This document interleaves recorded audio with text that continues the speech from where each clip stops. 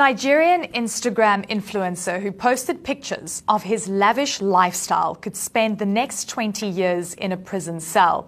Ramon Abbas, aka Hush Puppy, has pleaded guilty to money laundering in a U.S. federal court. The U.S. Justice Department says his victims lost more than $24 million. He was arrested in the United Arab Emirates last year and extradited to California to face trial. To get more details on this fascinating story, we've got Larry Madowo. So let me get this right. You buy a watch, basically with stolen money, then you gloat about it on Instagram, and then you get caught. That's correct, Eleni. You have it absolutely correct. So, according to the Department of Justice, they managed to defraud a Qatari businessman of this $1.1 million. He spent $230,000 of that on buying a watch that he showed off on Instagram. He spent another $50,000 to buy fake citizenship and a fake marriage certificate of St. Kitts and Nevis.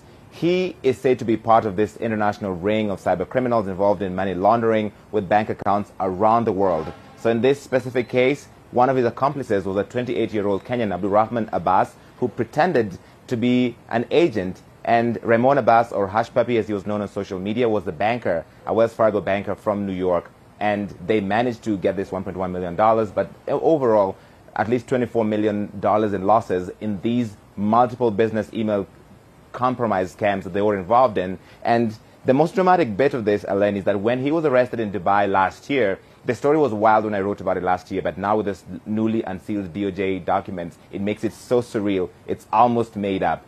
They are said to have been found with $41 million in cash, 13 luxury cars worth $6.8 million, and so many documents, 100,000 documents of fraud, and millions of addresses of people who could be potentially scammed by them.